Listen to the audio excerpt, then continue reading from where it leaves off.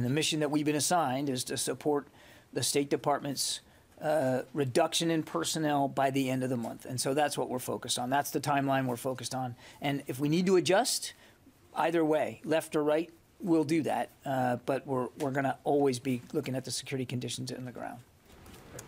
Tara. Thanks, John.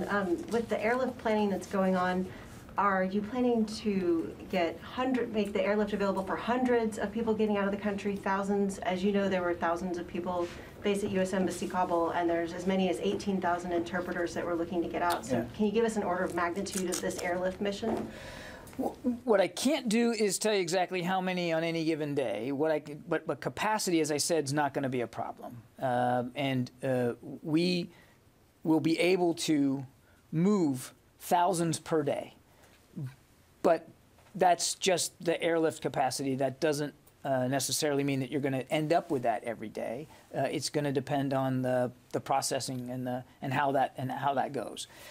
So what we want to be able to do is to get there fast and get there capable and be able to provide as much capacity to the State Department as we can. And our intention is to be able to move thousands per day. Okay.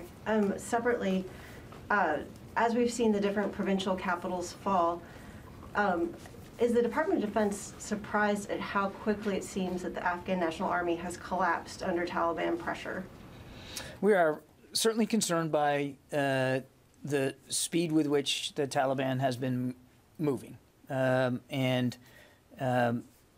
we've said from the very beginning, that this is and it still is, a moment for Afghan national security and defense forces as well as their political leadership.